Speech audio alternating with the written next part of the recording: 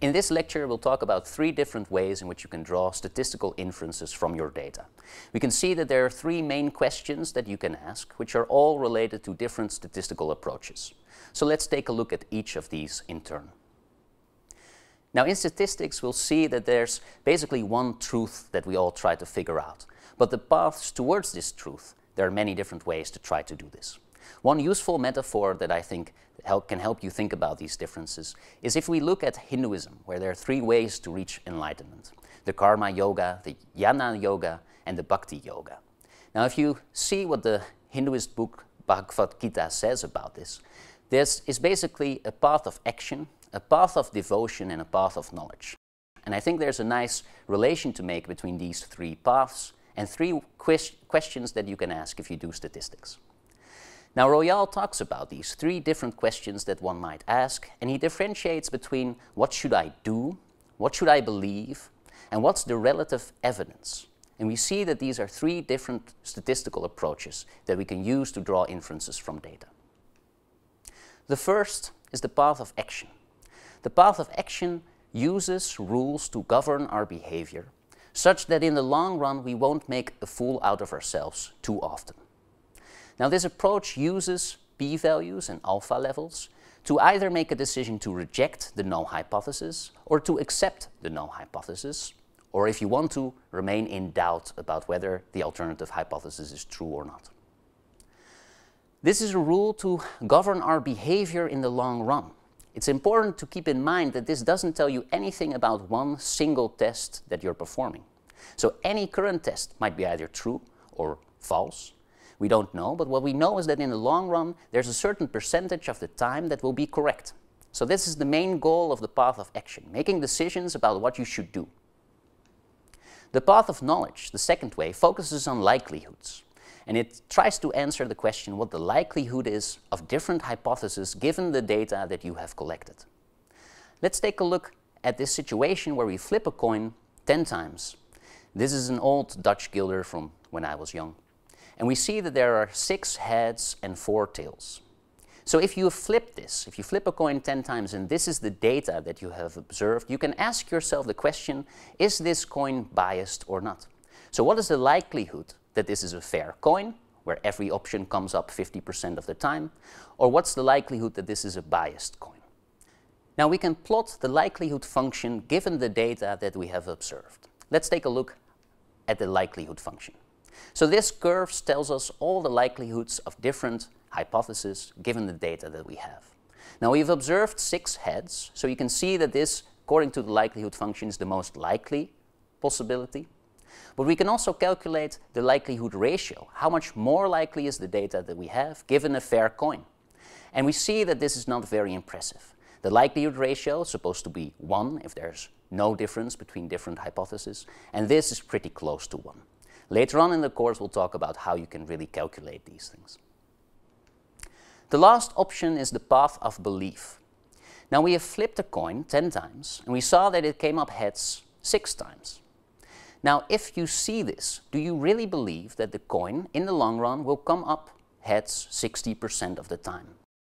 Now, that seems rather unlikely. You have previous beliefs about coins, and you have a very strong belief that most coins are fair. So in the long run, you might say, well, I've observed this one time. There were 6 heads, but I don't really believe that this is what I'll see if I continue flipping the coin. I think still that 50% probability of heads is what's going to happen if I do this over and over again. So you see that in this case, the data did not really change your prior beliefs. And this path is known as Bayesian statistics, which allows you to express evidence in terms of the degrees of belief. So how much do you believe in a certain hypothesis? So these 3 different paths, the path of action, the path of devotion, and the path of knowledge, we can sort of make a relationship to Nyman-Pearson statistics, which is the path of action using alpha levels to decide between the no hypothesis and the alternative hypothesis. Bayesian statistics, where we talk about the degree of belief in a hypothesis, and likelihoods, which tell us something about relative evidence between different hypotheses. Now, in the history of statistics, we see that there's a lot of discussion going on between different sides in this debate. And if you want to know how nasty science can get, then I invite you to take a look at the discussion in the scientific literature between this person on the left, Jerzy Neyman, and the person on the right, Ronald Fisher. Now, Jerzy Neyman is about the path of action, and Ronald Fisher uses p-values in a slightly different way, p-values as a measure of evidence. Now, Ronald Fisher is a genius, one of the few geniuses that we have in science. He's not only a godfather of statistics, he worked a lot on introducing analysis of variance, for example, but he is also a very respected scholar in the field of biology, where he did groundbreaking work as well. So this is no doubt a very smart individual, but there's a lot of debate about the way that he uses p-values to draw inferences from your data. So if there's a discussion between these two individuals, you can say, well, the Neyman-Pearson approach to inference is definitely the best way, the most coherent way to draw inferences from data using alpha levels and the p-value. So Neyman would be really happy, say, haha, after all these years and this intense discussion that we have, I have won. My way of doing statistics is the only logical approach to draw statistical inferences. On the other hand, Fisher might not be too sad. He might say, oh, forget it.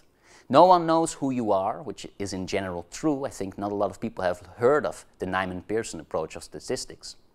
And he would be pretty happy that everybody uses p-values in, well, arguably not the optimal way, but at least the way that he proposed. And, well, he gets a lot of respect for this. You might not know this, but the F distribution, the F value that you calculate in an ANOVA, is actually named after Fisher in his honor. All right. So these two sides are debating, but now we see that Bayesian statistics is on the rise in recent years. This is Reverend Thomas Bayes, or, well, actually probably not. This is a picture that's circulating. That might be him, but it's doubtful that it's actually him. Nevertheless, we'll use it in this course to illustrate the Bayesian perspective. And he would say, gentlemen, stop fighting. Who cares about these frequentist approaches to statistics that you think are important? Because everybody in the future will use Bayesian statistics anyway. We can see whether that's true or not. And maybe Neyman would respond, well, I don't have a very high prior that this is ever really going to happen, which of course is a slight joke because he's using prior information to draw an inference in this case. And you see that when there's a discussion between Bayesian statistics and frequentist statistics, all of a sudden, of course, these two become perfect friends. They say, of course, very good joke, and they will be in agreement about the way to do statistics. Now, the third approach is the likelihood approach. It's not very popular at the moment, but likelihoods underlie Bayesian statistics. And the difference between likelihoods and Bayesian statistics is that likelihoods do use the relative evidence that's present in the data, as Bayesian statisticians do, but it doesn't rely on this subjective prior. One of the proponents of this approach is Richard Royal, and he might say something that nobody really cares about your subjective opinion when you draw inferences from data. So you should ignore this subjective prior and only rely on the likelihood. To which Thomas Bayes might say, oh, come on, don't be such a nuisance. Nobody even knows what likelihood paradigm is. And at this moment this might be true, but we'll see that you can use it for certain useful things later on in these lectures. Now, it's very important to realize that in this debate, which sometimes feels a little bit like Microsoft versus Apple, there's always this clash between two sides, and people will start to argue vehemently between these two different approaches. For you, it's very important that you can use whatever answers your question. And that's really the main point. It's not either or. You can even combine these approaches if you want to. So the important take-home message here is that there are three different approaches in how you can draw inferences from your data. These all answer a question you might be interested in. And the main thing is that you realize that there are these different approaches, so you can ask the question that will give you the answer that you want.